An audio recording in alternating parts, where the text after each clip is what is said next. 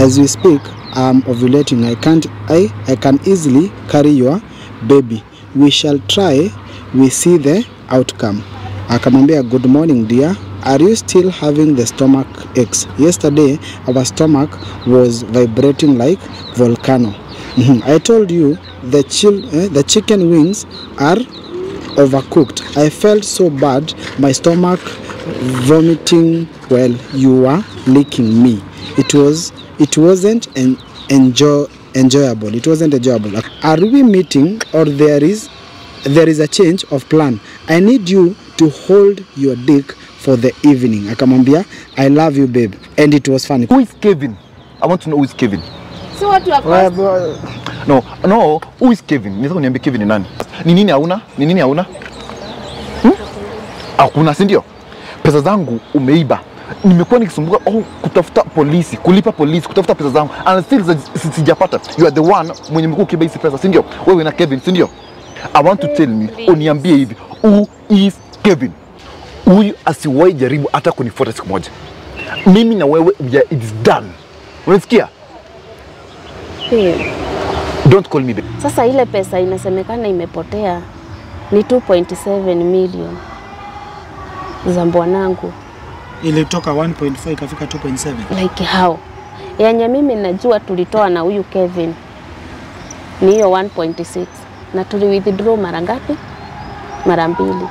800. Yenye unajua. Yenye mimi najua nilitoa na yenye niko na uhakika nayo. Na huyu akona account details zote wako nazo. Wakiwa na huyo supervisor wake. Sasa ni resi watuambie hiyo ingine 2.7. Unajua hii kitu itakuwa police case. Huo ni uongo. Wakati tuko huko kwa tela, hakuna conversation yoyote unafanya na supervisor. Love that you show me, yes that I cannot take it for granted. Love that you show me, I cannot deny. Kevin, nataka kukuambia aje,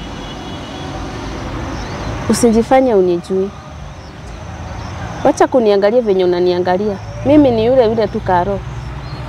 Nilikuja hapo kwako kazini nikiwa na shida ya 1 2 3 na ukanisaidia. After kunisaidia ilirundi aje, nasikia kuna pesa zingine zilipotea na hizo sijui. Kwanza nasikia ulitoa mwezi wa pili na deal yetu ilikuwa before mwezi wa pili. Sasa sio kuzuri venye unafikiria. Hii mambo bwanangu amenipeleka sana juu ya hii. Pia wewe natumiwa messages zingine hapa na bank ati watanistaki. Wananistakia nini? Na of which wewe ndio umeleta hii shinda yote.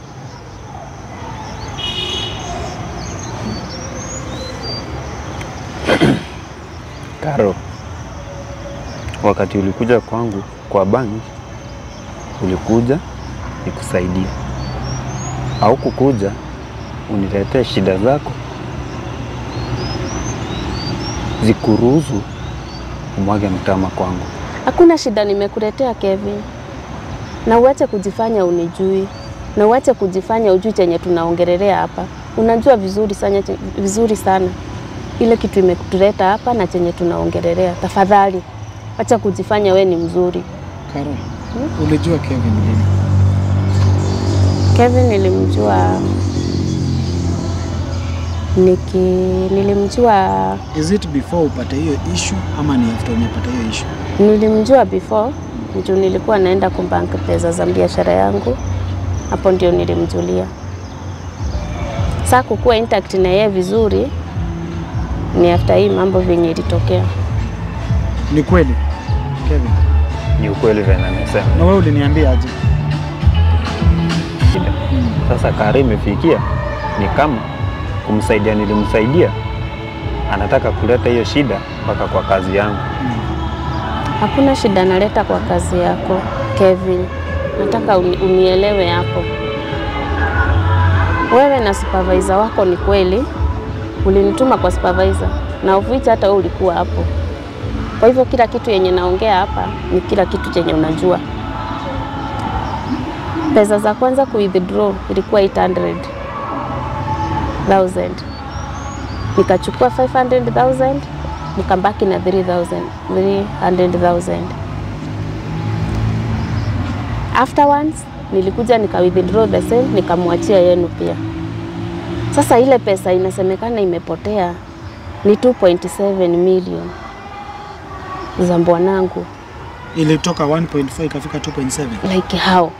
Yenye mimi najua tulitoa na huyu Kevin ni hiyo 1.6 na tuli withdraw mara ngapi? Mara mbili. 800. Nachukua 500 na waachia 300,000. Ulikuwa unawaachiwa, mliachiwa pesa? Kuna pesa mlikuwa mnaachiwa? Hakuna pesa yenye huwa tunaachiwa. Na nani anasema ukweli hapa? Ulikuwa unatoa pesa, unamwachia pesa yake wakuwa na supervisor? Okay. Ile swali nataka kumuuliza ni swali rahisi. Nilikuwa na withdraw pesa? Ukweli ama uongo? Ulikuwa na withdraw? Nilikuwa na withdraw. Yeah. After withdraw kuna ile kiwango tulikuwa tumesema nitawapatia. Na sikuwa natoka kwa hiyo ofisi kasi sijawaachia. Sasa hizo una withdraw kwa banki ya bwanako? Kwa account ya bwanako. Na walikuwa wanajua kwamba una withdraw kwa banki ya bwanako? Hakuna kitu Kevin hakuwa anajua na ingeza alielezea huyo supervisor. Kwa nini Kevin unadanganyana basi? Bro, kwa nini? Aza nikuuliza hata wewe. Asijifanye mzuri. Kuja kwa bank uniambie haujui venye pesa zinapotea kutoka kwa akaunti yako. Na nikuulize, kuna mtu yeyote ambaye anajua details zako, your password, your bank account? Na uniambie Karo wakati alifika kwa bank, kitu ya kwanza nilimuulizia, bwanako anasema pesa zinapotea kutoka kwa account na ajui venye zinapotea. Nikauliza Karo, Karo, unajua password ya bwanako? Unajua account ya bwanako? Karo akasema anajua. Unaona?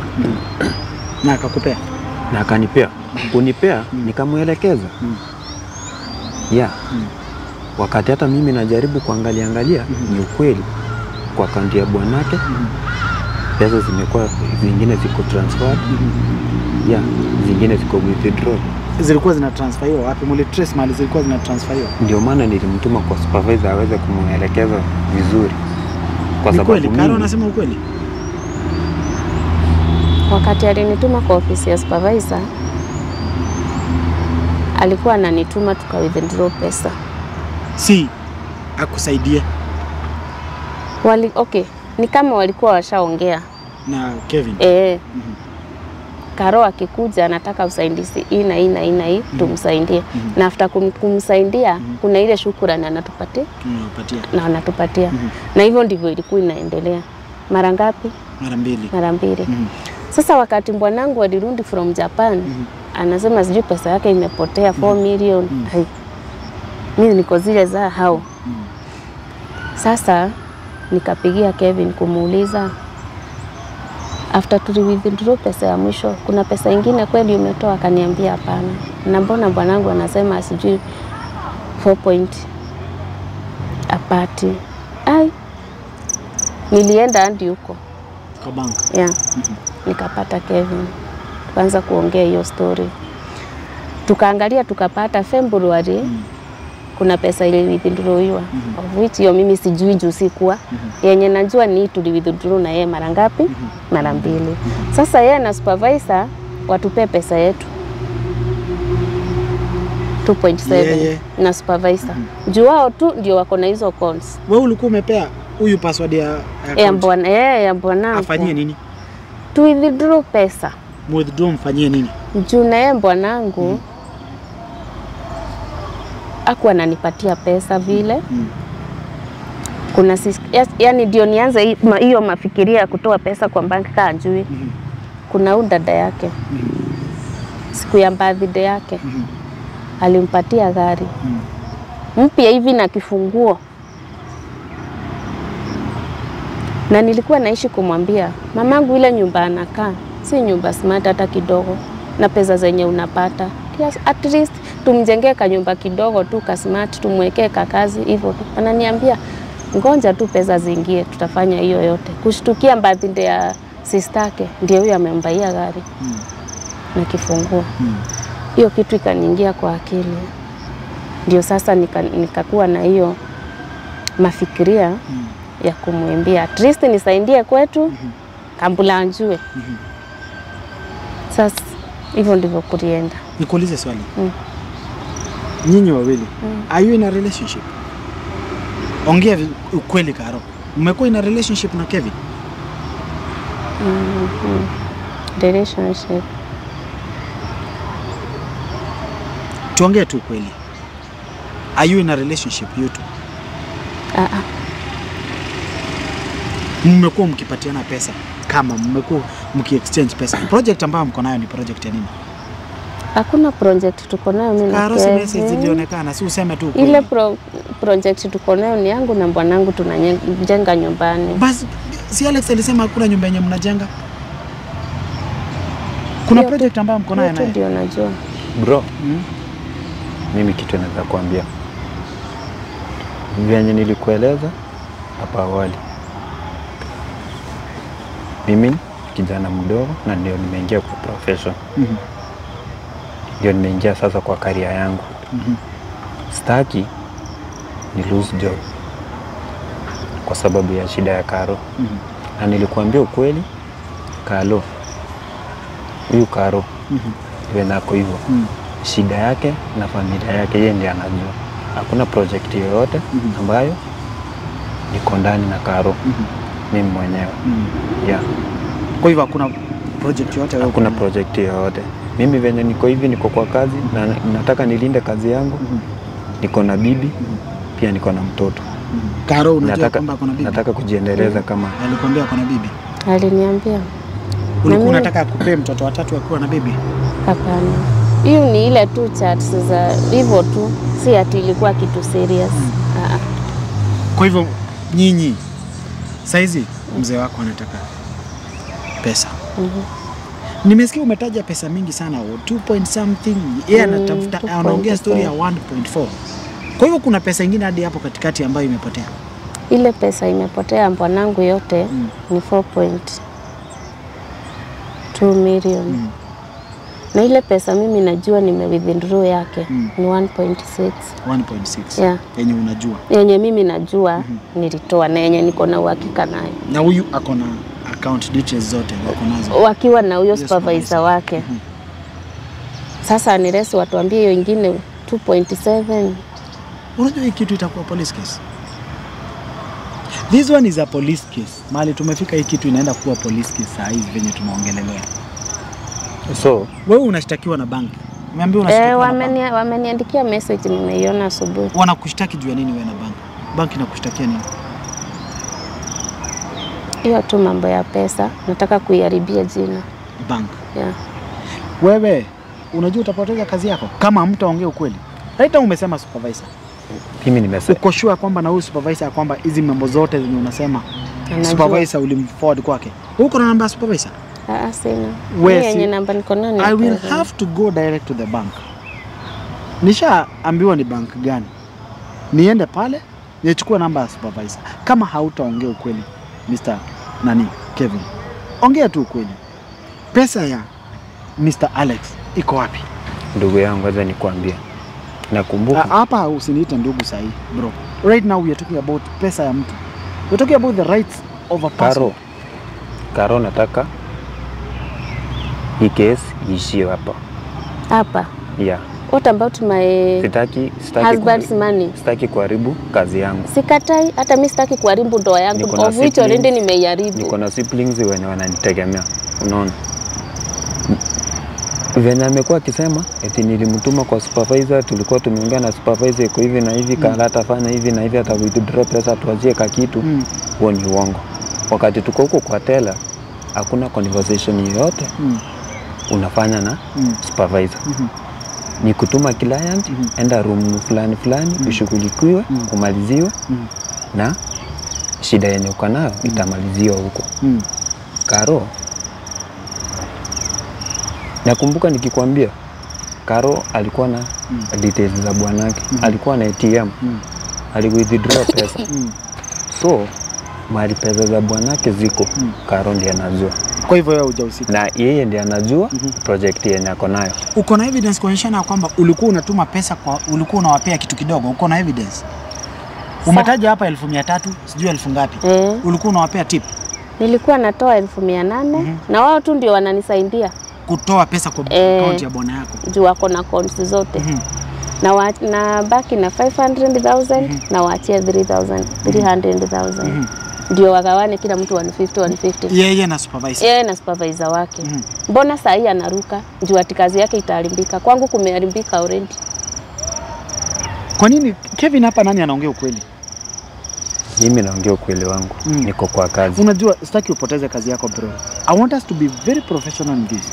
If you know very well that you are never involved in this issue, ongea tu ukweli, just speak the truth. Ongea tu ukweli waziwazi hapa. My brother, as a bank teller, kitu naweza kuambia, kazi yote yenye tunafanya huwa tumemuriba. Unaona? Na history yenye Kara analeta eti mimi na supervisor huwa anatuachia kitu kidogo, mara anasema sisi ndio tunajua mali hizo pesa ziko. Karo mwenyewe anajua na anajua mali ana invest. Fanya hivi. Ni either unipatie namba ya supervisor ama mimi mwenyewe nijilete kwenye bank. Swali yangu ni moja. Kevin, nimetoa pesa huko mara ngapi? Ndio statement inaonyeshana. Pesa umekuwa ukitoa? Nimezitoa mara ngapi? Just twice.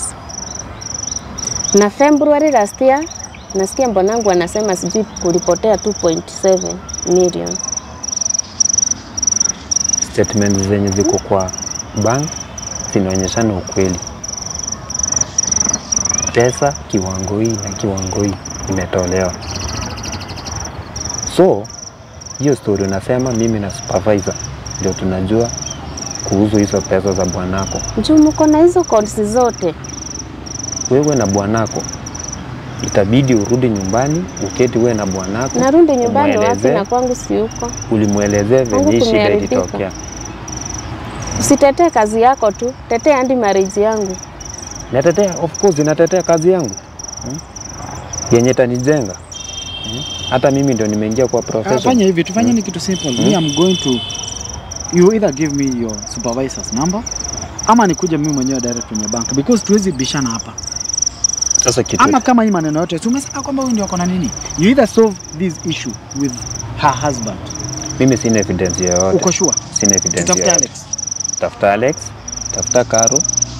Kara keti chini na bwanake aseme mali. Hata wewe ukiwa. Nataka tukae pamoja. Tuone kama ikishindikana we are going to look for this supervisor mwenye ako involved katika hii maneno because hatuwezi kubali hii Kenya watu mara huyu anasema hivi, mara huyu anasema hivi. Nyinyi mnakula vizuri huko kwenye bank.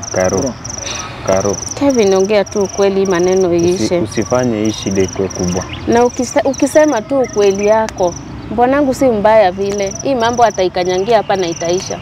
Usifanye hii shida ikuwe. Sasa ona umeingiza hadi nani? Samaritan kwa hii kitu. Na atakunja hadi kwa ofisi. Juu mimi vyenye naongea, nitaongea hivyo hadi kesho kutwa na nitashinda nikirudia. Wewe na supervisor wako kuna chenye nilikuwa na wasort na mimi naenda na hizo zingine. Wewe ndio unajua? Mara 2 tu. Mimi sina uhusiano yote na supervisor. Hakuna conversation yote nafanya na supervisor. Wewe ndio unajua. Wakati nilikutuma kwa supervisor, venye alikuelekeza, venye uliwithdraw pesa zako, wewe ndio utakuwa kusema mahali pesa zinaenda. Ulisema nilikupatia coins. Hapo anje. Nini? Coins zenye nilikupatia za kutoa pesa. Si ulisema nilikupatia? Wakati ulinipea. Nikakwambia aje. Moja kwa moja fika kwa supervisor. Ni kweli. Tulienda pia na yeye kwa supervisor. Walikuwa wawili. So kesi hebu maneno muongee. Kwa hiyo kanyumba tulikuwa wawili. Yeye, supervisor na mimi. Watatu. Ndio walinisaidia kuwithdraw hiyo pesa. Kevin, tuongee maneno. Nataka kuita bwana yake. Hii maneno yote muongea. Mkishindwa kusolve, we are going to look for that supervisor. Love that you show me. Yes, that I cannot take it for granted. Love that you show me. I cannot deny.